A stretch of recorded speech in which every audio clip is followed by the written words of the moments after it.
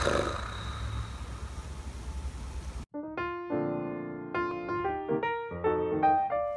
folks, welcome back, and welcome to a video about my PM skincare routine. I've been going over a lot of general information about various steps of the skincare routine, including a full, very simple 3-step skincare routine. I will pop a little card about that up here, and I will try to remember to do a link to it down below. I've also talked about, I did an Ordinary haul just recently, talked about a couple toners I've been using, and I wanted to go ahead and talk about my PM skincare routine so you can see how I incorporate a lot of these products into a routine for me. And just as a little bit of foundational information, I am 48 years old, so I am definitely seeing signs of aging, including loss of firmness and of course lines and some sagging and some of that texture, weird texture and stuff like that. And I also have a mild case of rosacea, and I have oily skin. So I have several different things that I'm dealing with. And I want to use products instead of using procedures. For one, I can't afford procedures, especially right now because my job situation is changing and I'm not going to be pulling in a salary for a while. Not quite sure how long that's going to be, but I will talk about that in some future videos when I talk about some of the changes and some of the things that I want to kind of put out there. But anyways, so yes, I'm trying to use products to address my issues. I'm trying not to use procedures. I don't have the money for Botox. I don't have the money to go to an esthetician or somebody like that and have stuff, you know, shot into my skin or have microneedling and stuff like that. I have no problem with those things, but I also want to come to accept the fact that I'm aging. And using these products, while they can help address some of the issues that I have, I know they're not going to totally get rid of them. You can't, you know, creams and potions and things like that are not going to totally get rid of the stuff that is making your skin age. It's not going to get rid of wrinkles. It's not going to totally unsag your skin and like stretch it up the way a facelift does. Basically, only a facelift is going to do a lot of that stuff and a lot of these procedures. So again, I have nothing against that. I just don't personally have the money, and I would kind of like to accept the way my skin looks, the fact that it doesn't look like it's 20-year-old skin anymore, and be okay with that. And one of the ways I'm doing that is with my skincare routines. I do have a very separate one for AM and PM use. My PM one is definitely more extensive. I have more products. I use products that I would not use during the day simply because they are too heavy or a little too sticky, or their texture just wouldn't work during the day. But they work for me at night. I don't mind going to bed with, you know, a little more sticky product or an oily product or something like that. So how I'm trying to address my skin issues is with products. And I'm going to take you step by step through my skincare routine. And I'm going to take you through the skincare routine, my evening skincare routine that I use when I am wearing a full face of makeup, including waterproof mascara. I have lashes that unfortunately just don't stay curled, so I like to use waterproof mascara to keep them curled. And waterproof mascara is notoriously difficult to get off. So to that end, when I am wearing it, I like to use coconut oil. This is not the package that the coconut oil came in. This is a package I've repurposed. What I do is I just get just a basic kind of coconut oil. You can find all sorts of different ones. You can find ones that have been processed so they don't smell like coconut anymore. You can find ones that are. You can find organic. You can find all sorts of wonderful things. But for the most part, it's pretty inexpensive, and I like to use I take a little bit of it and I warm it up in my hands, and then I spread it on my face, get it all around my lash line, all over there, and I find that it really does a great job of melting the makeup off. I apologize if you can hear the heat come on. It does a fantastic job of melting the makeup off. It is not appropriate for everybody. I know some people, I think some people do find it comedogenic, so it will clog their pores or they have a reaction to it. So obviously if that happens to you, don't use this. There are all sorts of commercially available makeup removers. There are makeup removers for waterproof makeup, things like that. I just like this because it's simple, it's natural, it's one ingredient, it's very inexpensive, and it works really well for me. And I do address especially the problem with oil getting in your eyes a little bit later, and I'll tell you how I do that. So once I get this on my face and I have melted the makeup off to the point where I'm really ready to take it off, what I will typically do, I will take my micellar water, and I'm currently using the Pacifica Gem water. I've used several different Pacifica ones. I actually think I'm going to be going back to the coconut water one. I like that one a lot. And I will typically soak a cotton pad, and we'll just use that to wipe off as much of the oil as I can and the makeup and all of that.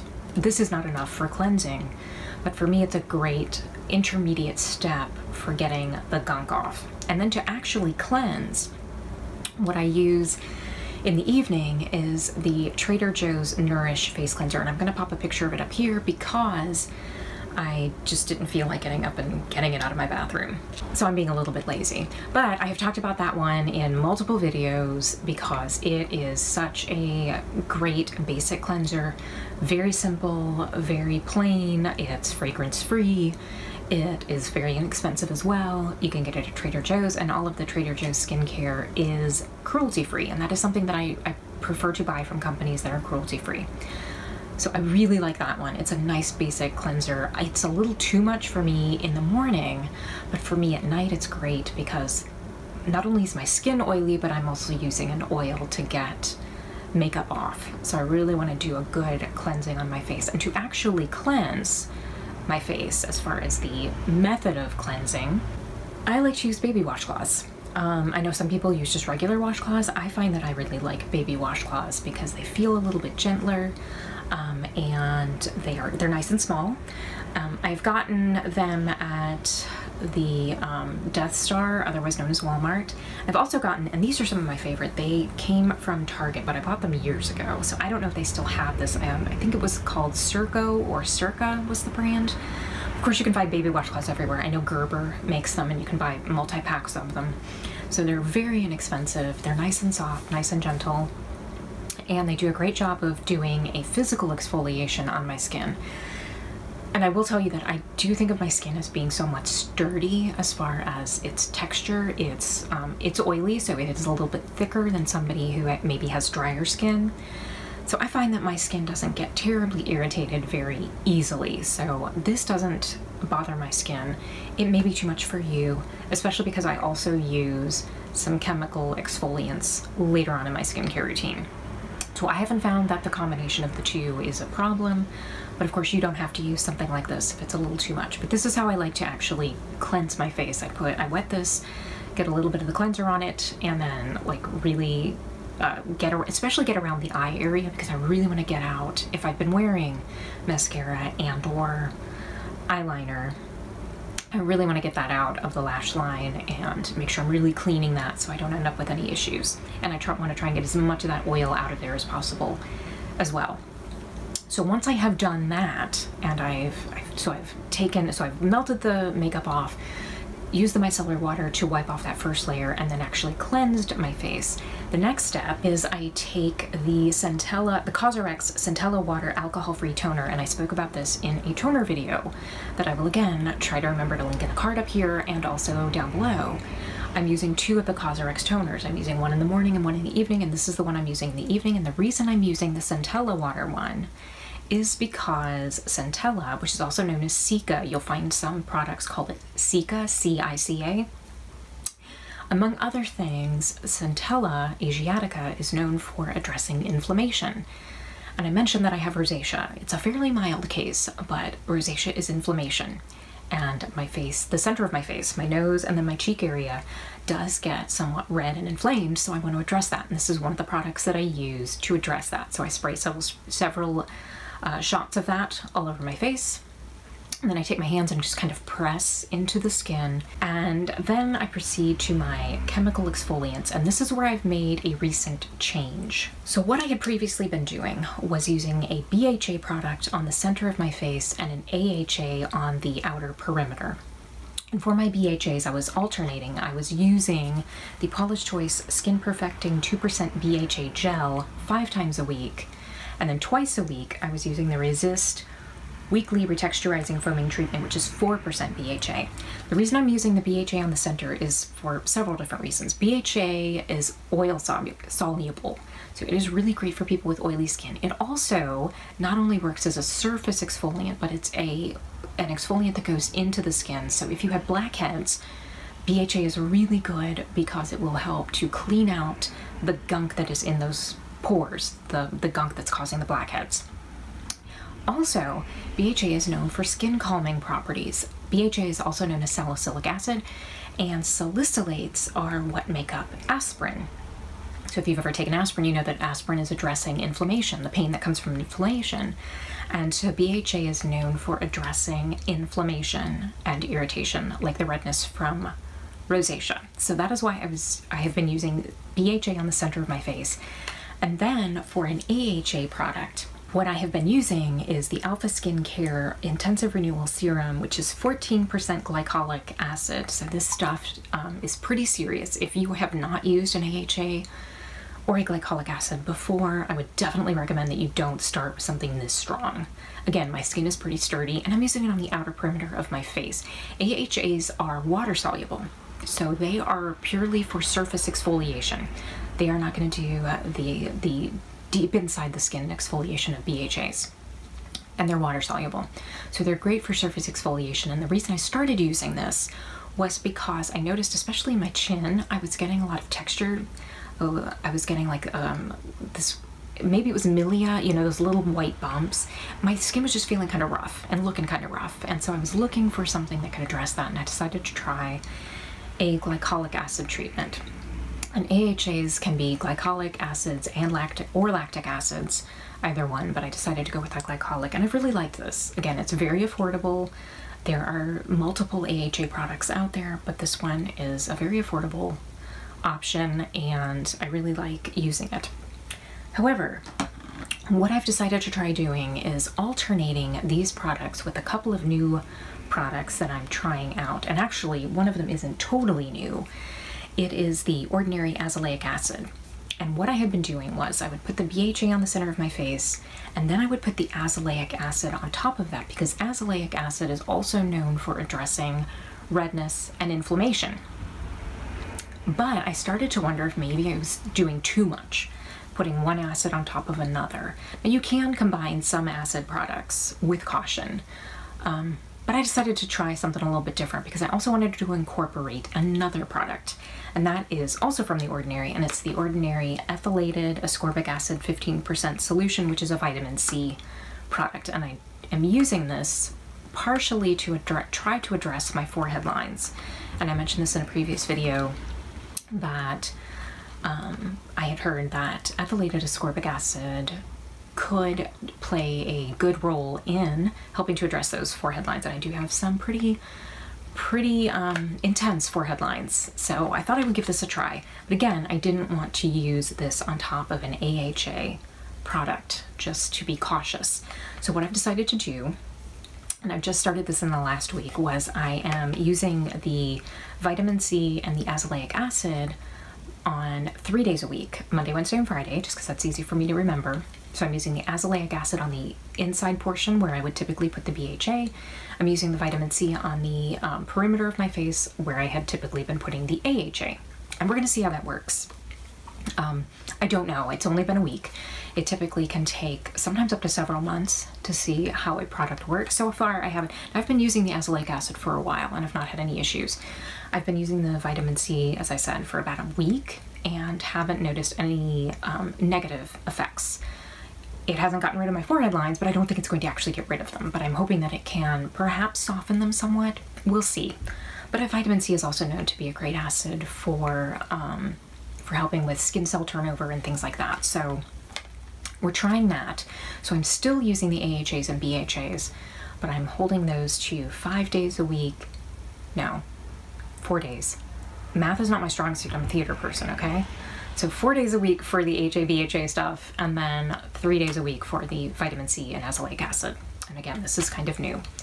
And when I get to the end of the exfoliant acid section of my skincare, I take a little break and I address my teeth. I brush and floss my teeth. I'm not going to go into that. It's pretty basic. I use floss and I use toothpaste and a toothbrush.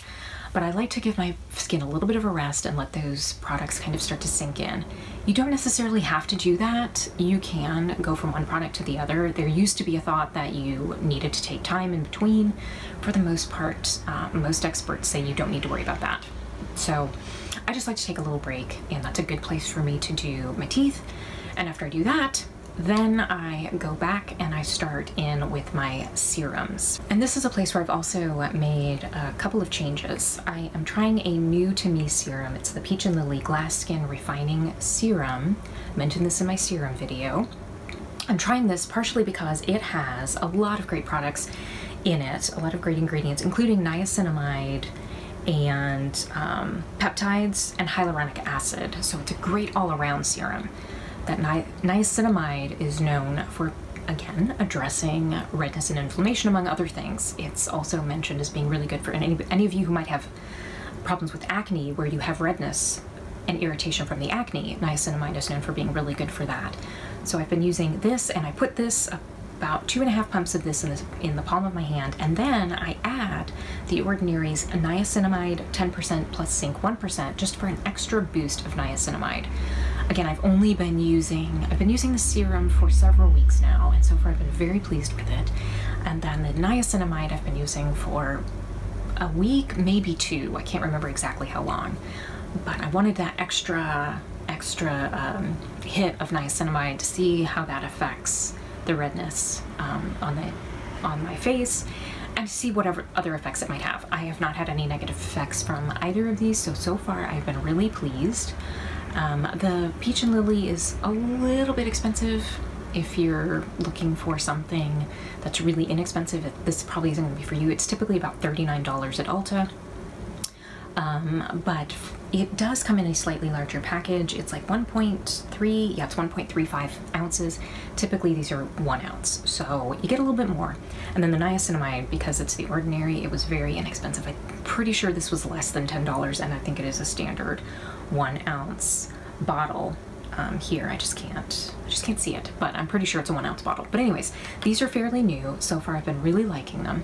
So I combine those in the palm of my hand, and again, I kind of press and sort of move it all over my face. I really try to get it around my eye area to help to address those fine lines and all that stuff.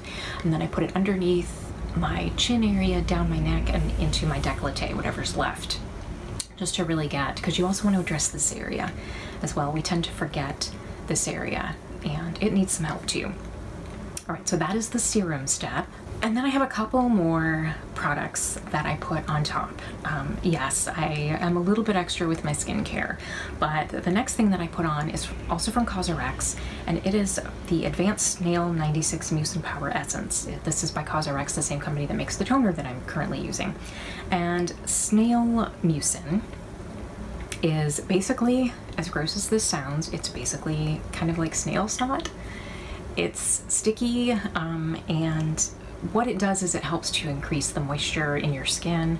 It has some other benefits as well, and I may go into that in a dedicated video where I talk a little bit more about what this product does. It's from the Korean skincare routine. They use this a lot. COSRX is a Korean skincare brand. So I wanted to try it. I wanted to give it a try, and so far I've been pleased. I've not had any irritation or any negative effects from it, but I do really like it. So I put it on top of my serums, and then on top of that I put rosehip seed oil, and I use this, and I've been using rosehip seed oil for years, and where I put it in a three very targeted areas: my nose area and then each cheek, because it also is known for addressing redness and inflammation. You'll notice there's a theme here.